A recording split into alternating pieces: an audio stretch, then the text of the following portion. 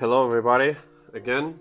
Now we are going to talk about road administration exam and what exercises you have to do there and what mistakes you can make on these exercises. It's very important to understand what you should do properly and how you have to do it. So here you see the picture of the road administration where all the exam starts, and you also can see on our YouTube channel some exam road videos, and then you will see how it works also in practice. I mean, the rules and exercises I explained it there, but here we'll explain. Here we are going to discuss it more, let's say, deep about this, exercises and rules. So first exercise that can be on the exam is U-turn, and it can be done in two different ways. So the first, on the left side, you can see the first option. So you reverse backwards to the left, and then you go right. So from here backwards and then right. This one for me seems kind of more difficult than the second one. Here you can go left. Yeah, so you go left, then you reverse backwards and go straight. So your exercise finished. Yeah, you basically used 3 points. In old times it was like this. You have to make 3 points for U-turn. You had to make. Now it's not limited. The only time limitation you have on the exercise, on these exercises, the only limitation you have is time, basically. Yeah, so you can make as many maneuvers as you want. It can be 5, 7, 9, doesn't matter, but still you have time limitation, 10 minutes on 3 exercises. So totally we'll discuss, we'll observe today 4 exercises, but only 3 of them can be on the exam. So yeah, try to remember, you have only time limitation, but still you can make as many maneuvers as you want. For example, during this U-turn exercise. Yeah, so as I said, this one is more simple. Left, backwards, straight. Always show indicators during the exercises. First left, then right indicator, then left again. Right? So, parking backwards with maneuver. What means with maneuver? They want you to make it, for example, in 45 degrees parking or 90 degrees parking. Where, like we already talked about this in the parking video. Yeah.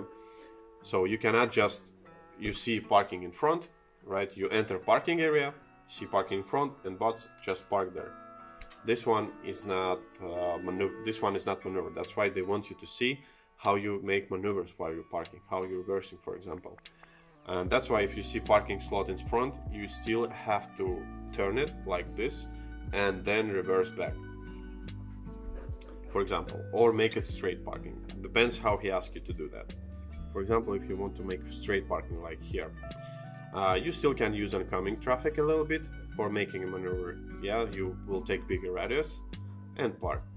The same here. From the right side to the left, you have more space usually, but you still also can make additional maneuver to the right and then go left.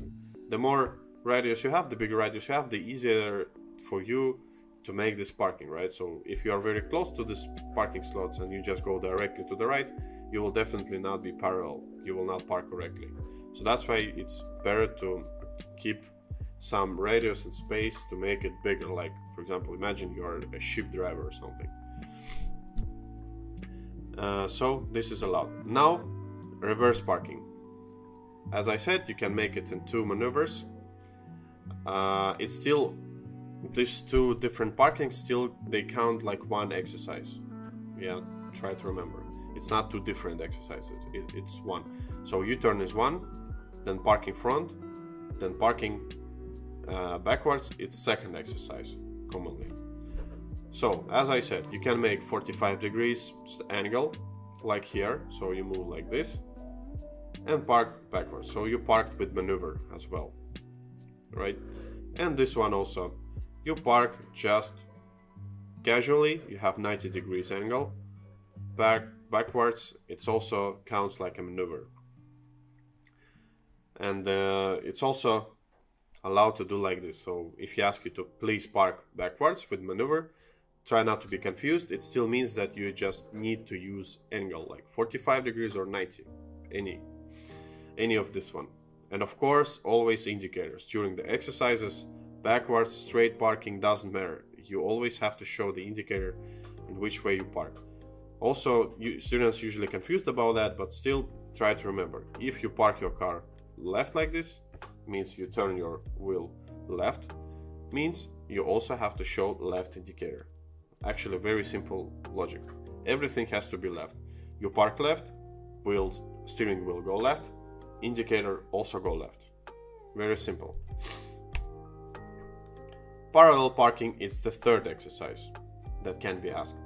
So the same, you have to park properly between cars, or even if it's not cars, just in the free spot, not between cars, doesn't matter. Usually they give you a chance to choose. The spot you want, basically.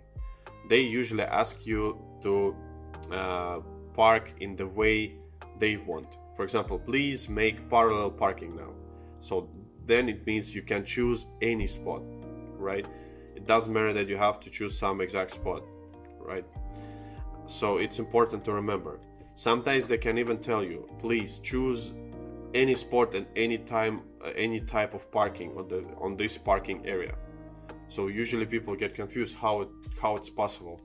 Usually I get used to park how my teacher said to me, but here I have a possibility to make it like free and in any spot and any way of parking. Yeah, so please try to choose as much as easier parking place you can see. Most possibly it will be straight parking, of course, not backwards. So do the straight parking in this case, and not between cars, for example, because it can be like more difficult for you, right? So try to choose it. Try to use these options. And fourth exercise, reversing backwards or straight, or reversing backwards and turning at the same time. So it can be parallel road, or this road can be a little bit turned left or right, doesn't matter. So you just have to follow the roadside or shoulder or a stone border. You cannot use oncoming traffic, you cannot use grass. They want you to use only asphalt, of course. The same thing on the U-turn exercise. Also, you can use only asphalt. You cannot use shoulder or roadside. You cannot use grass, definitely. And you cannot go to the oncoming traffic during this exercise. Yeah, so if you're reversing, you cannot go like this here. Then exam is failed immediately. And the same thing, they want also you to make it straight. If you make some zigzags like this, you're reversing like this, they can ask you to repeat. If you do second time the same, then exam is finished. So that's why it's very simple exercise, right? You have to, first of all, to park your car correctly in the beginning. Yeah, try to make it parallel with the road in the beginning, and then the only thing you just need, put reverse gear and just reverse straight backwards. Okay, if it's a turn, then you just follow the right mirror and a little bit follow the stone border in the mirror and turn with him together, basically. With it, I mean. So these 4 exercises we have, but only 3 of them can be on the exam. Usually it's like reverse parking for nowadays, reverse parking, then reversing backwards straight, and then U-turn. U-turn is mandatory. They always do that.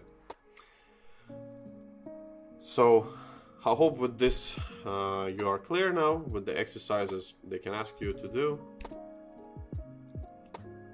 What can and cannot be done while parking? So here we see on the picture 2 wrong parking. If it's red, it means it's wrong. So car is standing on the line like this. or car is not within the parking box. For example, mirror is out of the line. Yeah, even if car is not standing on the line, but still mirror is out of the line, it's also a mistake. So car has to be within the box.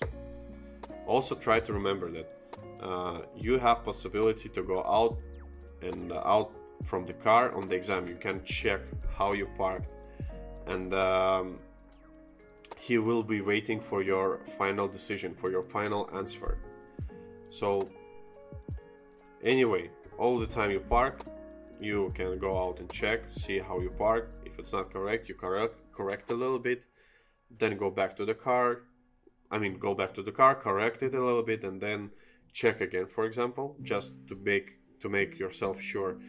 And then you can tell him, okay, I'm ready, and here he's going to check you finally this exercise. But after he checked, you cannot correct anything. So that's why you have this possibility to go out of the car. And as I already said, you have 10 minutes for free exercises. Yeah, so for example, if you did first 2 exercises for 2 minutes, means for the last exercise you can spend all this 8 minutes for parking, for example. It doesn't matter in which way you do that.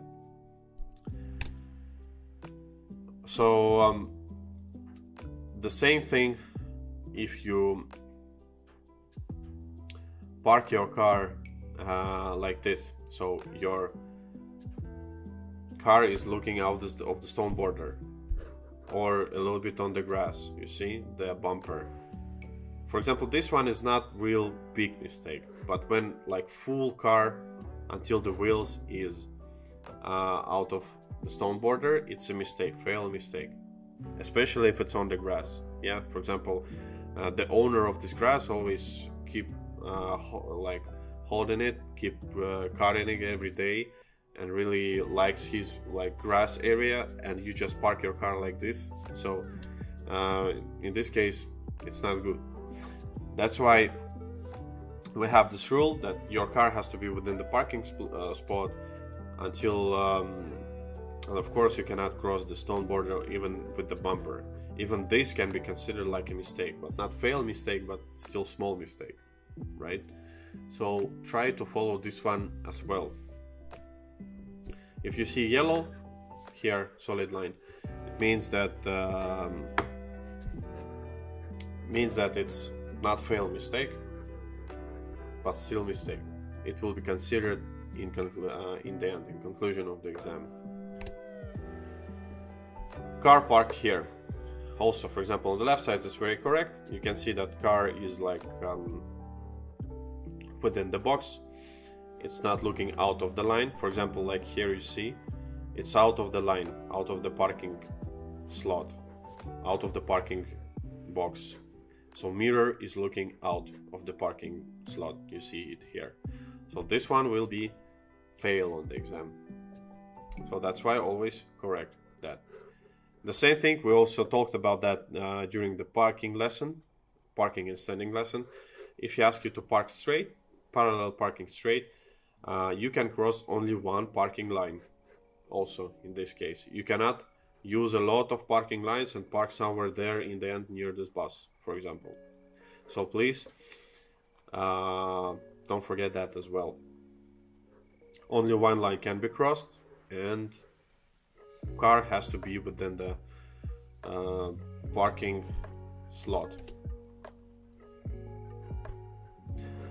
If you park like this also, you are not within the parking slot, you cross the line, exam fail.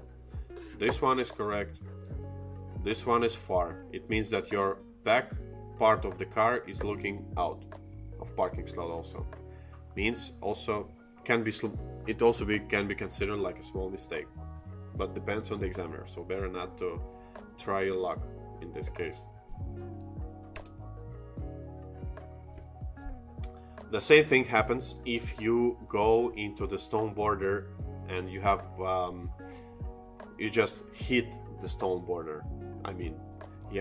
If you hit or you go over it, exam is immediately failed, instantly failed for that. in that case. So I was talking with one examiner, and what exactly they mean about this heating, right? So sometimes you can touch it slightly, right, very smoothly and gently. So one of the examiners told me that if you touch it gently and you feel it and you control it, in this case it will be not considered like a mistake. For example, here, right, seems he touched it like it was under driver control. But if he hit it like this on the high speed, like boom, like here or here, then definitely exam is failed. But still, I recommend to you even not to touch it. Try to make all the maneuvers. For example, U-turn. Usually this mistake happens on the U-turn, when people make U-turn between two stone borders on the narrow street during the first exercise.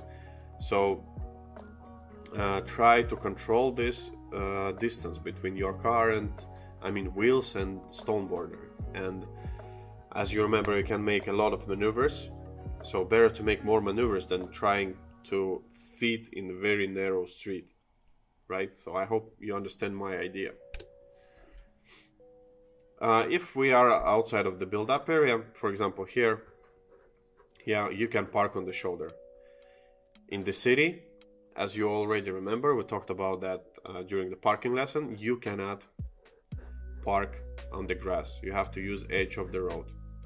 And you cannot use shoulder as well. So you have to be only at the edge of the road. You see, we don't have 70 centimeters for pedestrians here. So only on the edge of the road, no grass. If you park or stand on the grass during the exercise, it's immediate fail. Immediate fail. On the highway outside of the build-up area, it's still allowed to use roadside, shoulder, but of course not allowed to use grass. But this standing or parking will be correct on the exam also. Second problem, usually sometimes it happens with the students, they park in some areas where it's not allowed. One my student parked, for example, on the place for the disabled people. It was very tricky. One student parked on the place. It's in Lagri, actually. Maybe you know that, Lagri market near Rimi. There's two places for electric cars. In this case, you cannot also use these places. So exam was failed on this only. And here you see, for example, the way of parking. So you see that your car has to be parked straight to the stone border, but this car parked otherwise. So it's also failed. And here you understand sign, yeah, no parking, no standing. Sorry, no parking, no standing on the left and on the right of the sign, so means also fail in this case. Then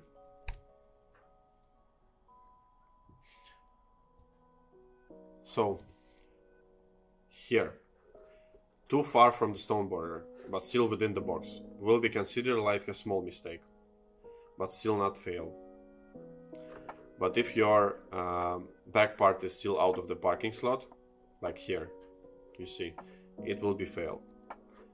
Here, you see, everything is correct. Car parked correctly within the parking slot. It's not looking out of the lines. Mirrors are within the lines, so car parked correctly. So this is okay. Here a small mistake because it's too far, but still within the box. Here car is out of the box. Exam failed on this. Also, these kind of places, it's not fail if you park like this, but still it will be considered like a mistake. Why? Because you choose too narrow spots. For example, if you have whole car or family, so they have to leave, they have to exit from the car, right? And they cannot even exit. Even examiner cannot exit. You see, here it's too narrow, here it's too narrow, so it's kind of difficult. So try to choose, as I said, maximum 3 spots for that. But still, it's not a fail mistake in this case. So, what else can be considered small mistake? If you park, for example, on the place for family. Sometimes you can see, for example, Mustica Prisma or Maxima in UISME 3X. You can see special parkings for families. Yeah, it also will be not fail, but still small mistake in this case.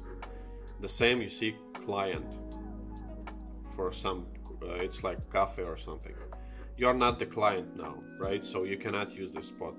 It will be considered like a small mistake, but still, I will recommend you not to even try your luck on this kind of places, right? So sometimes examiner can decide that you parked wrongly, so exam is failed. Like I told you before, the guy was parking on the electric car spot.